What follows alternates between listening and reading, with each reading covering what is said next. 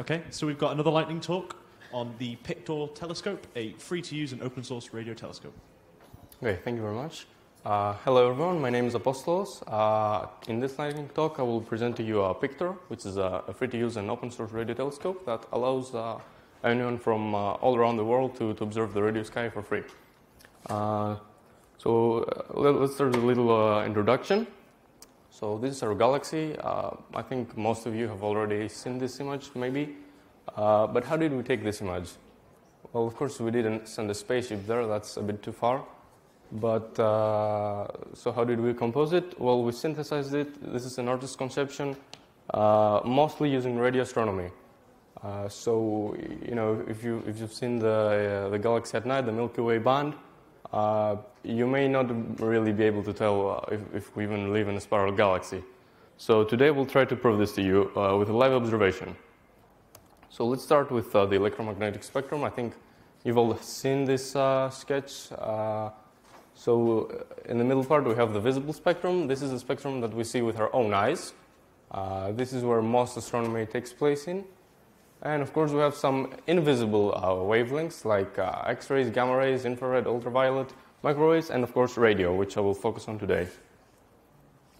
So now under certain conditions, a neutral hydrogen atom can emit radiation, a photon with a wavelength of 21 centimeters.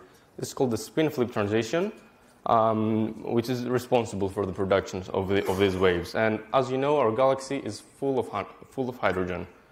So we can detect these spiral arms. You see, this is an all-sky map, and in the center we have the Milky Way, hence why it's so bright at 420 megahertz. This corresponds to a wavelength of 21 centimeters. So we wanted to build a radio telescope that can detect this very, very faint radiation and make it available to everyone to use online for free, without any registration, advertisements, or anything like that. So we began with some simulations for the antenna. This is a feedhorn simulation using electromagnetic solvers. This is a simulated radiation pattern. And after that, we decided to build the antenna and got it measured in the lab. This is the telecommunication systems laboratory of the Department of Digital Systems at the University of Piraeus.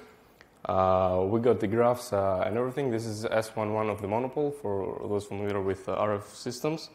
And of course, we measured the entire feedhorn, which made the monopole a bit more wideband. So let's look at some stats. It's a parabolic antenna with a diameter of 1.5 meters, so it's a large dish. It can operate from 1300 to 1700 megahertz. So if anyone doesn't want to observe the hydrogen line, he can look at a different frequency. The half-power beam width, this is like the field of view. It's about 9 degrees. And most importantly, it's got a filtered LNA, very low noise amplifier with a 0.5 dB noise figure. And of course, it's fully open source. So anyone can take the code and build his own. So this is what the telescope looks like in its current form. And this is basically the data acquisition flow graph, the digital signal processing. It's based on polyphase filter bank spectrometer. This is GNU Radio. Many of you know this. And you can find the full documentation here. I've made a separate documentation just for this flow graph. So how does it work? The signal enters the feedhorn, gets amplified, filtered, and then amplified. This is a two-stage low-noise amplifier, and runs through a 3-meter low-loss coaxial cable. Then runs through a Faraday cage to reduce spurious emissions to the telescope, which is undesired. Runs through a majesty, an SDR, and of course a Raspberry Pi. So why don't we make an observation? So to make an observation, a user simply goes to pictortelescope.com, and you can scroll down. I've got the GitHub here and everything. Check some information out.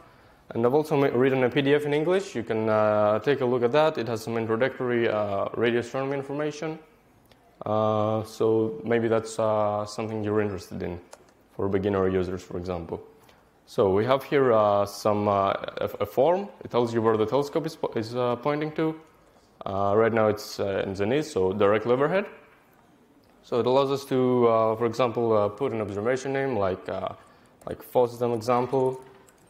Center frequency, we want to observe the hydrogen line, so 1420 megahertz sounds reasonable.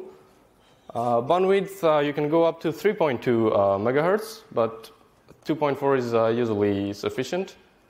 Then we have the number of channels. This is the FFT size. 2048 is usually fine. It's more than enough. And you have the number of bins, which basically determines the integration time per FFT sample.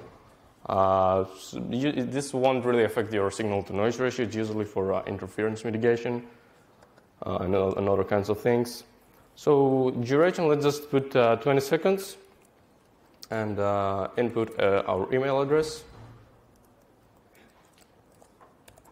So if we hit, oops, okay, let's run this again. So we said FOSDEM. Okay, 20-second duration and our email address. Okay. Right, let's hit enter. Okay.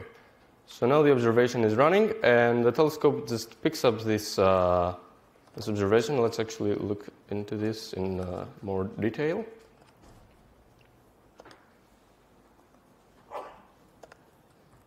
So what happens is the user loads the observation page, the server checks if there is an observation running, and if not, it permits the user to submit an observation with his desired parameters. So then the telescope awaits the observation request, checks if it has already been run, and if not, then it runs the observation, does some digital signal processing, including RFI mitigation, etc., and then sends the data to the observer via email. So the user can just go into his email and check the observation data. So I think we should have received the observation now. Let's give it a second. It usually takes maybe a minute or two for the email to arrive. Okay, there we go. So we have here the observation parameters that we entered, bandwidth, sample rate, number of channels, and everything. And over here we have the graphs, so the telescope data. So we have 4 graphs in total. This is the average spectrum, this is the calibrated spectrum. So this is what the SDR receives, and you can see a very faint peak there, but you also see 3 humps. So this is called the bandpass shape, and it's due to it's like an SDR artifact. So if we calibrate that, it becomes flat, and we can see the hydrogen line a lot more clearer. So what we see here in this peak, this is the hydrogen line. This corresponds to a unique spiral arm in our galaxy. Specifically, this is the Cygnus arm, so our host spiral arm of the solar system. And we have 2 more graphs. The waterfall, which basically shows you the entire data. It's just not very easy to see, hence why you have some more graphs. And of course, power versus time. Okay, so if we go back to the presentation.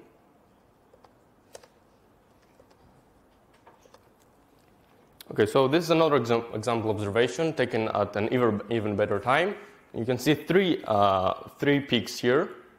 So each of those peaks corresponds to a different spiral arm in our galaxy. So with just an observation, you can get such data in like 60 seconds, for example. You have detected 3 unique spiral arms of the galaxy. So you've proven that the Milky Way is indeed, like we do indeed live in a spiral galaxy, which is not very easy to prove using optical measurements. So let's look at some statistics.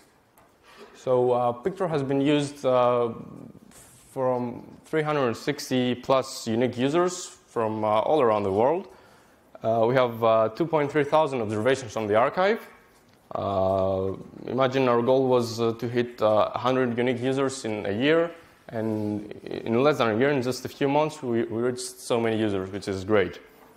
And these users include students, teachers, educators, professors, amateurs, and even professional astronomers. So, some future plans. We have a lot of plans for the future regarding radio astronomy. One of them is the development of a similar educational instrument for pulsar education, and maybe be part of research as part of the pulsar monitoring network, which will be dedicated for glitch research. Pulsar glitch is basically an open issue an open problem in science, because what it means is a pulsar is a neutron star. It presents a sudden decrease, a sudden change in the spin period. So we're looking to research more into that. And of course, we have LiRoNet, which will be a global network of open source radio telescopes. This include some small and large dishes. The largest one right now is 18 meters in diameter, so it's a huge dish. And we have some many more. And this network will be for research and education as well. So we have plenty of plans for that. And last but not least, we'd like to thank LibreSpace Foundation for their support and the support with the stickers, and also helping us build another antenna that will also be part of LiRoNet. So yeah, thank you very much.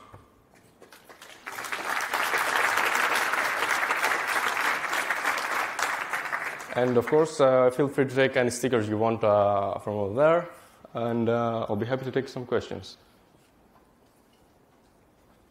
What's the cost of designing a telescope? Okay, so the question is, what's the cost of designing such telescope? Yes, so it depends on the diameter, of course, and what backend you will use and what RF frontend. So maybe you want to go with some even lower noise amplifiers, some better filters, a larger dish, maybe you want to make it more wideband. So there's a lot of options. You can design a telescope like PICTOR for, a few $100, maybe less. We just designed a new one called Nano-RT, Nano Radio Telescope, which looks like an optical telescope. It's very, very small. This costed under 100. So there's a lot of possibilities, and if anyone wants to build a radio telescope, they can really do this. I mean, I've written all the software for you, so you don't have to go through this work as well.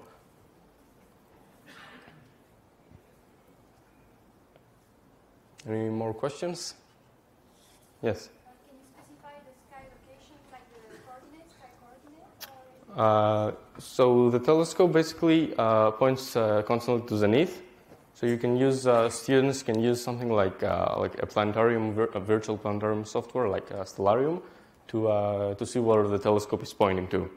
So the elevation sometimes changes. For example, on request, if a student wishes to observe the moon or the sun, for example, then they tell us, can you please shift it to a certain elevation?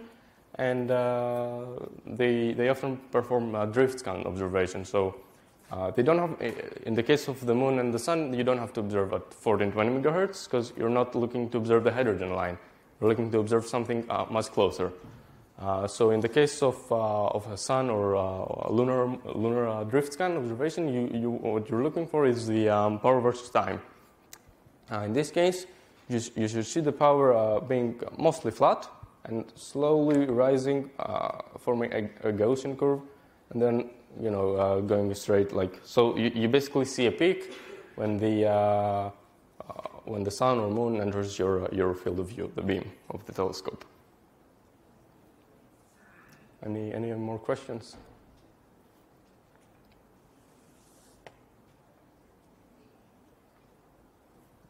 Okay, thank you very much. Thank you.